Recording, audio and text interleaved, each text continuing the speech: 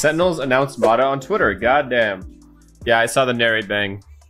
Upgrade or downgrade? I feel like it's hard to say downgrade. If anything, it's the same or it's an upgrade. When is your roster announcement? I think today, right? Why are you not playing Val right now? We're about to. Everyone's posting their roster changes and you guys are posting about the NRG event. I mean, I know it's a pretty big deal. This event is a pretty big deal for the org. Do you think Paper X roster will change? Maybe one change. I don't think they'll make more than one. You guys decide teams today, no? What do you mean by decide? The announcement might be today. I actually don't know.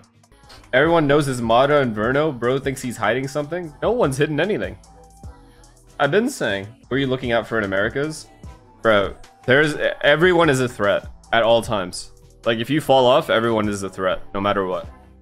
You can't overlook anybody. On paper, obviously, there's going to be few teams that stand out, but in general, every single team is a threat. Who do you think is the strongest team right now? How can we know? I might be able to tell you after scrims, but even that shit's like random. We'll see in the off-season events, like who looks the best. I think that would be the best like indicator, at least form-wise. But I feel, here's what I actually think. There is so much skill now on every single team that it just comes down to pure chemistry.